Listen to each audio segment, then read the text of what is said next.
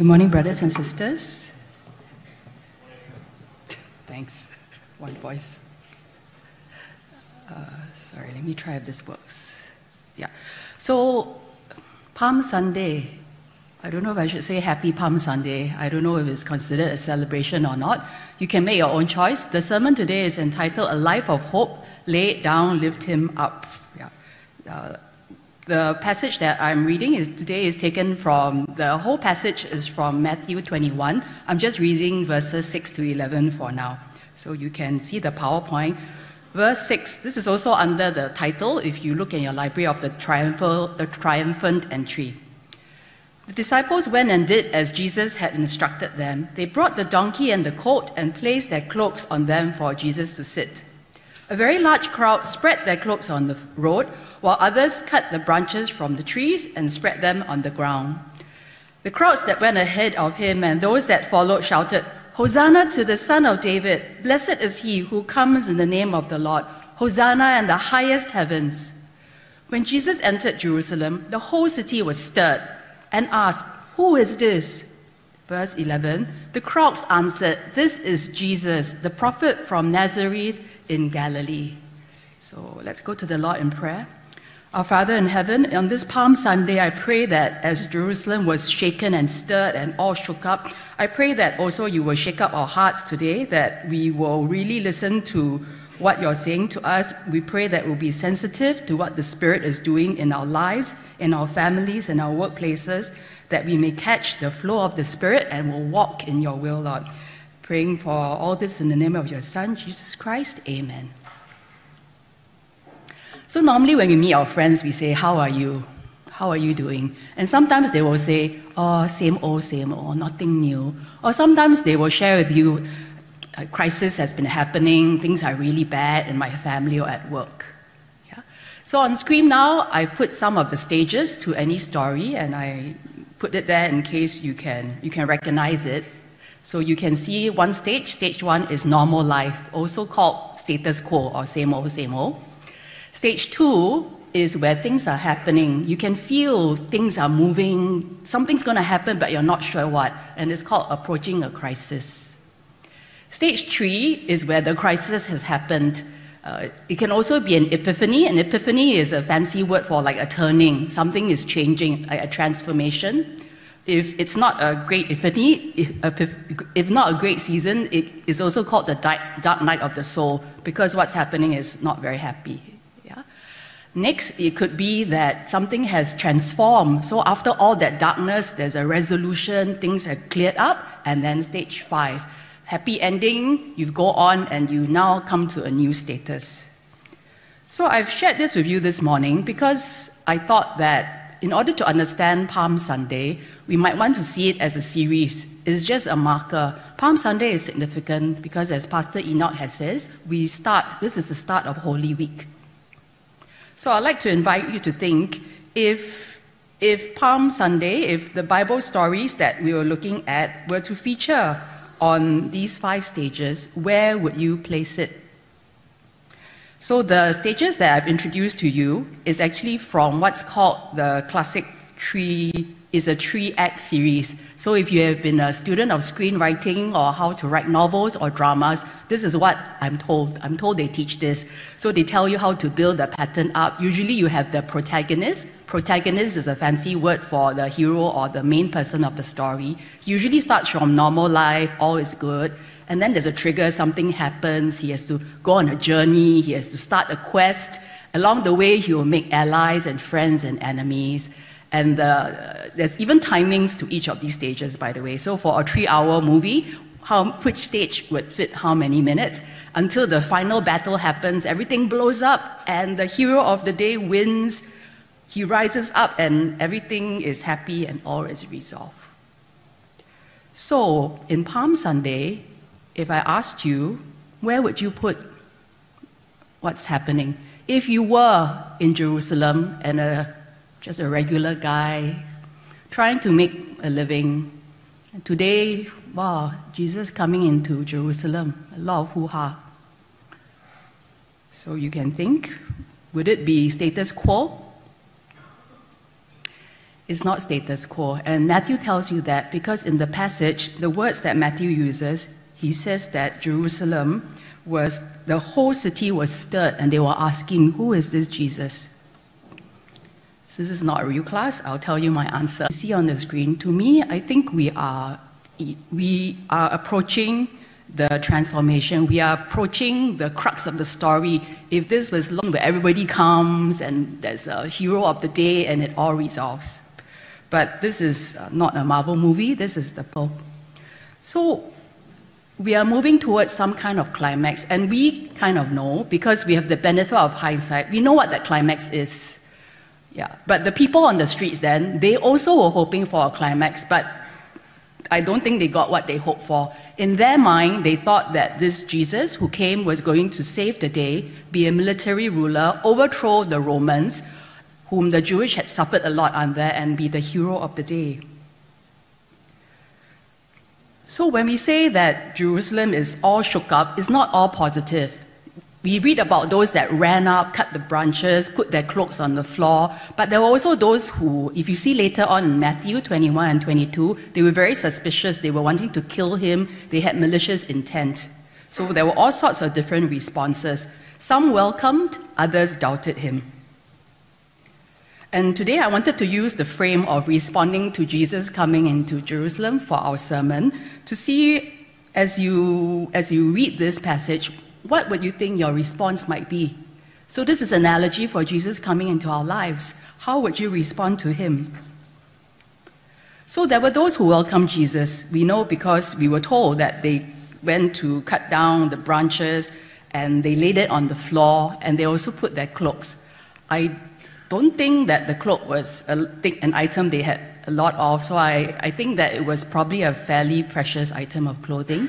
But what they did was not brand new. During the Old Testament times, you also read where people are declared king. For example, in 2 Kings 9, when Jehu was appointed king, they also did the same thing. Everybody took their garment and then put it on the steps because the steps was bare. In modern day, you have the red carpet treatment. It's the same idea that this is royalty. He's too good to walk on bare ground.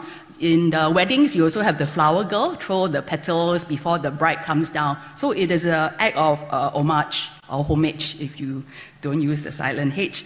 So when we look at this, the act of homage is the act of acknowledging that Jesus is king. So would you want to, if you heard Jesus was coming, run out and do that? You want to take off your jacket or your cloak or whatever is precious to you and to lay it down? There were others who also raised up the palm. So these are two very public acts of adoration. And as I reflected on this, I wondered what would be the equivalent of us laying things down for Jesus?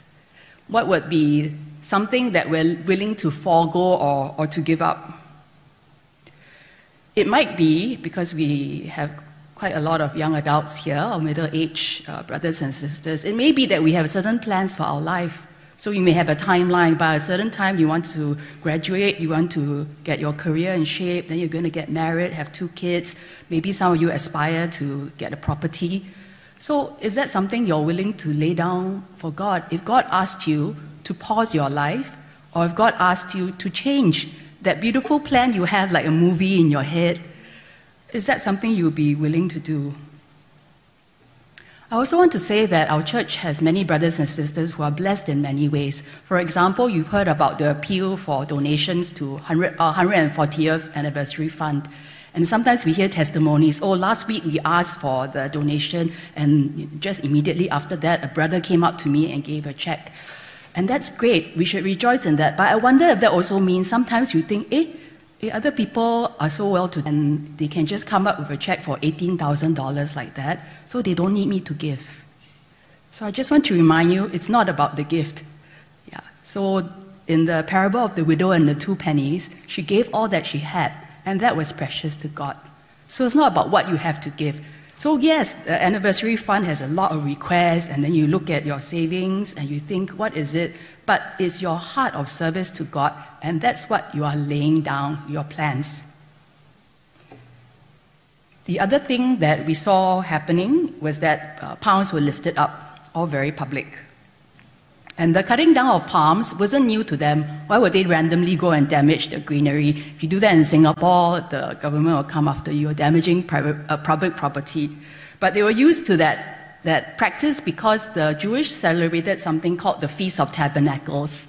If you Google Sukkot, S-U-K-K-O-T, nowadays, modern days, the Jewish still do celebrate it. It is to commemorate the safe passage out of Egypt and also the harvest. So in modern day, when they celebrate it, they build a hut or they make a hut by pretending to lay cloth over it, and then they eat and celebrate inside it. So yes, so cutting down of the palms and then waving it around at Jesus. It's quite a public act. I'm not sure if you can see yourself doing it. So what is it when we talk about lifting up in modern day translation?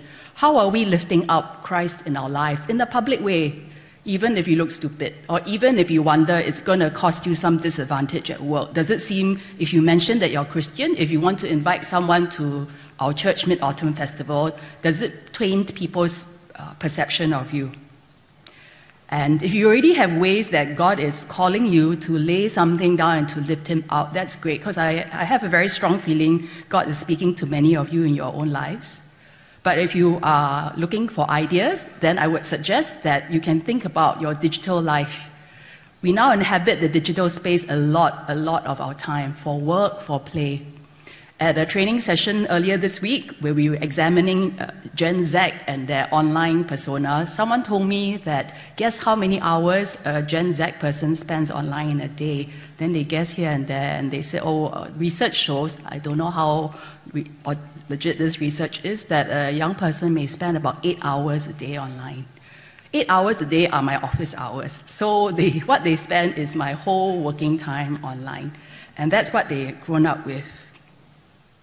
So for your own online activities, perhaps you can think about how you can lift him up, lift Christ up with what you do online. I know people who for Lent have chosen to fast from online media, and that's fine. If that's not for you, you can think about curating what you look at online. So think about whatever is good, whatever is pure, whatever is holy, whatever is Christ-like. We should look at these things. If you're looking at your phone all the time, you should be looking at Christ-like things. Many of us may be into gaming or involved in online communities, and you can get very close to people you've never met before on the other side of the world. Perhaps it's time to just show them your Christ-like love and concern. Mention that you're Christian. Show some kind, you don't have to hit them over the head with it. Just mention things so that people know that you are a follower of Christ, and that if they reach out to you and they experience what you have to give, your kindness, that it's not you, it comes from Christ. Lately, there's been a lot about the metaverse. So if you had to experiment with it or learn more for work or for play, then I would invite you to think about how you can carry Christ into that. If we're meant to be the salt and the light of the earth, then we have to bring salt and light even into these spaces. I've heard of dancers learning to dance digitally, maybe. I've heard of people doing AR and VR art, AR and augmented reality and virtual reality art, and then this can be auctioned off. So if you heard about non-fungible tokens, right? And whatever. Yeah, so those can now be sold, and they're an asset.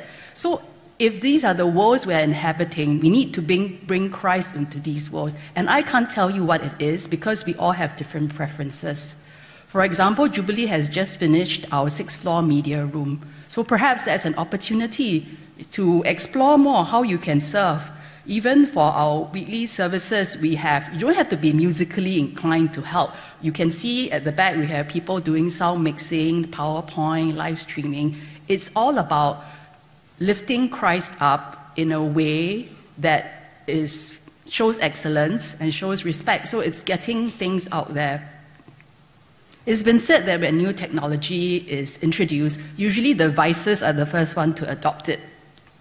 Yeah? So who uses things quickest? Because they want to make money. So things like gambling, things like porn, they want to reach as many people as possible, or even trafficking rings. That's how they get ahead. Time to take technology back. But we can't do that if we don't have the skill or the expertise. All right? So lift him up, and then to lay ourselves down. The two things are connected. Some welcome and others doubted. So I just want to make the point that apart from those who ran out with great enthusiasm and those that were plotting at the back, I think there was another group, and I wonder if you may be in that group as well. I think I would be the group where I'll be in my home thinking, another guy, supposed to be savior, not as if we haven't had one before. So I might be on the fence or neutral. I might be just kind of wait and see, let's see what happens before I commit to it. I will believe it when I see it. Yeah? But Jesus said, if you're not for me, you're against me. So he really does want all of you, and that involves your wholehearted self. There's a meme going around that's called What Other People Think I Do. Usually it's related to your jobs. So I thought it suited this quite well. I think that for the Jewish, it's the extreme left one, they thought this is what Jesus is going to do.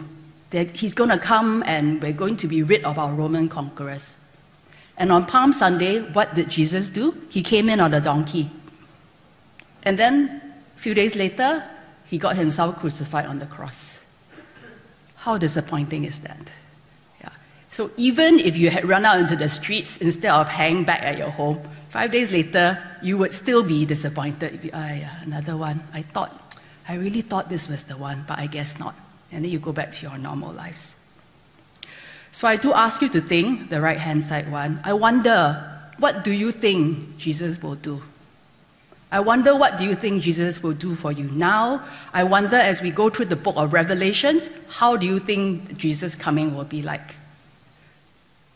And you've not thought about it, and I suggest you do, because at some point, you will have to face this when you come to some obstacles, when people ask you about the God that you serve, and you find that you cannot voice it out. You can't explain something if you yourself are not clear about it. As I reflected, I think a big reason why people hold back is because they're disappointed. They don't want to be disappointed, or they have been disappointed before. Something has happened and they think, okay, I don't want to be hurt again, so this time let me not fully engage. Let me lower my expectations. Let me try not to be so hopeful. So I fall into that category, and I've really been trying to see how God will allow me to be functional and to have an open heart without feeling too hurt to go on. So we're not talking about disappointment with people. Any of us who have been in a significant relationship or have family members will know you will surely be disappointed or angry or sad with them. If you are not, is that even a proper relationship? If you never talk to them, then okay, you've never disappointed with them. But being disappointed with God is quite challenging. Among other things, you might think, should I even be disappointed with God? Does that make me a bad Christian? Then you feel guilty, and you try to make yourself feel better. You tell yourself, oh, it's not important, I must try to think positively. And it may or may not help if you don't even dare to tell other people about it, because who talks about disappointment with God? By the time people talk about disappointment with God, I think it's usually when it's too far gone. They have lost all hope already. And this is really difficult because we're asked to tell other people about God.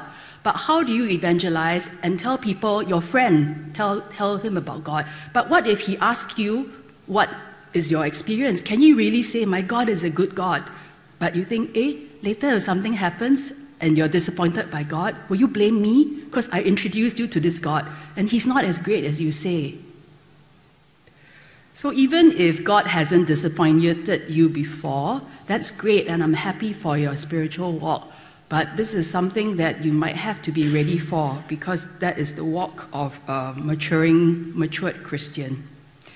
A writer, Brené Brown, says that disappointment is like a paper cut. Yeah.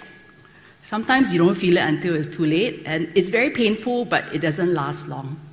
But she also says that if you have enough paper cuts, the relationship will deteriorate. You can only hold so much. If you read Philip Yancey's book, which is called Disappointment with God, there are a lot of insights there. And he says that some reasons why people are disappointed with God is because God seems unfair. Why I can't have children and my friend has so many, for example. It could be because God is silent. You try to ask him. Other people hear from him a lot, but you don't really hear much. How come like that? Why so unfair? And then finally is a hidden God. you're seeking him, but he's nowhere to be found. So I think Philip Yancey's book is worth reading. He has many, many perspectives, but his conclusion may or may not satisfy you. So what do we do then if we are disappointed, if we know that disappointment looms around the corner? Brené Brown in her book says that we need hope like air. I think that's true. I think if we have no hope, then we have no aims. And another author talks about hope as having 3 components. This is more cognitive. He says that for hope, we need a goal. What do you care about? What do you want to go for? He says we need a pathway there. How do I get to what I desire? And then you need, he calls it agency, or I've forgotten the other word for agency. You need to feel like you can make a difference, that you have something to, you can do something and it will matter. Yeah. So for myself, as I reflect on it, when we lead worship or when we preach, we can only share with you where we've been, I feel. So I'm sharing with you my own experience. I feel that hope is like a capacity. So capacity, what does that mean? For example, we all have lungs, different sizes, some bigger than others. There's a phrase called lung capacity. It's how much your lungs can hold. So swimmers may have exercises where they try to increase the lung capacity, holding their breath, how long you can hold it, and for us who are doing vocal training, we have exercises about how slowly you can let your breath out, can you control your breath. So all this is about the capacity. It's the same lungs, but with some practice, with some experience, I think lungs or air and hope can really improve. So how do we grow our faith, our hope? One way is through trials and adversarial and things that happen to us that are bad, and trusting in God. But we don't have to get to that part before we start the training, so-called. Yeah. So these are some suggestions of normal day life to just keep our hope capacity in good shape. These are things we do already, coming regular reminders, coming to service. Actually, every week we do the same thing. We call to worship, we confess, assurance of pardon, and even for those of us who preach, sometimes we feel like we're nagging because we're actually saying the same things over again. But we need it. We have short memories and we forget. And we need it because we need to build our hope. We need to go to cell group. We need to share our testimonies with our brothers and sisters. We need to listen and we need to share out. Then we will not forget and we will remember, this is what God has done for me. Therefore, I can hope in it. So the other suggestion I have is that hope and disappointment or sadness, they're all emotions. You feel them in the heart. Therefore, to build capacity for hope, to me, you really have to build your spirit and your soul, the heart.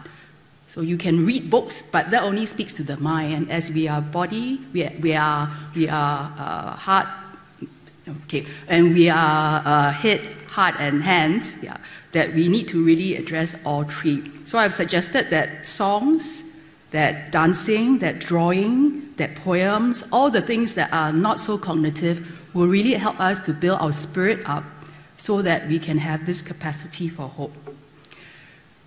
Because I can tell you, just knowing about Jesus or God is probably not enough to make you want to run out to the streets to meet him, wanting to lay your cloak down, wanting to wave your palm branches. It's not enough.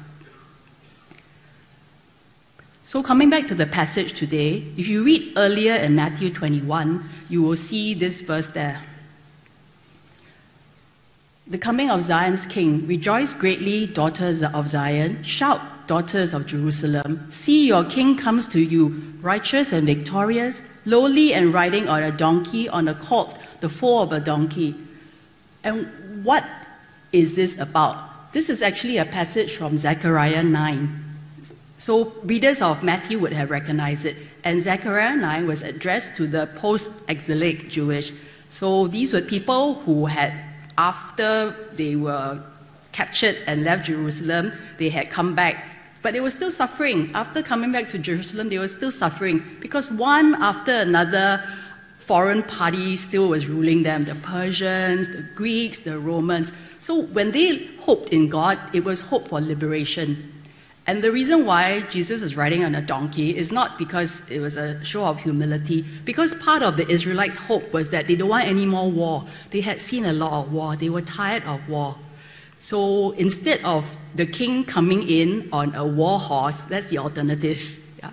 The king coming in, Jesus coming in on a donkey is God's promise there that they will return as prisoners of hope, and God will take away all the instruments of war. So no more swords, no more fighting, because they're really sick of it. So the story continues for us as well as for the Israelites. For today, we know that this is very simplistic. It's just one story. But for us, the story continues, multiple stories, because actually our climax is when Jesus comes again. And as we journey through Revelations, so many, many stories, I didn't even attempt to plot it. It's a bit like the multiverse thing, too many for us. And we don't know what's happening, but God does. And as we move towards the final climax, sometimes it feels that we can't really see. But you know what? It's okay, because you hope in something, an outcome, but you also hope in someone. And since we can't really see the outcome, well, Revelations tells you, but yeah, that may not be good enough for you, then you must hope in someone. And in journeying in hope, our promise is that Jesus Christ is our living hope. Jesus Christ is our living hope, today, tomorrow, and forever. Palm Sunday is the start of a roller coaster week.